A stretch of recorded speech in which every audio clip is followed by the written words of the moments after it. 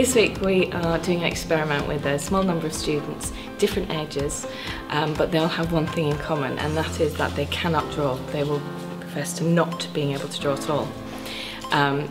They're going to start by doing a series of tasks and exercises, activities that will basically confuse one side of the brain, that's the dominant side of the brain, into not being able to function.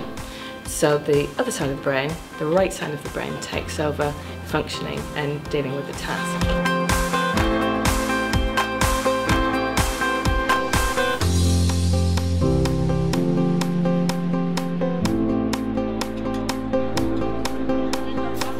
Being confident using my imagination or just being quick.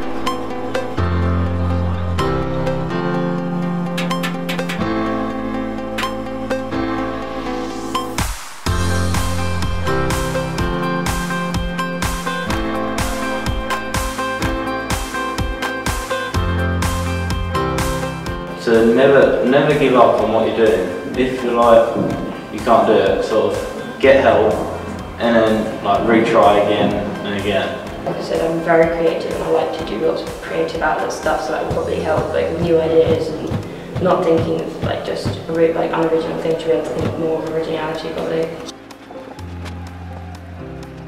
Said they came at the beginning of the week with a winning attitude, but yeah, this isn't going to work attitude.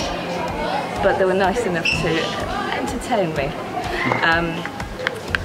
and they were open enough. They were open their minds enough to give new things a go, which was all I needed, because that allowed me to start giving them activities that they could break down and manage, and then it got harder and harder.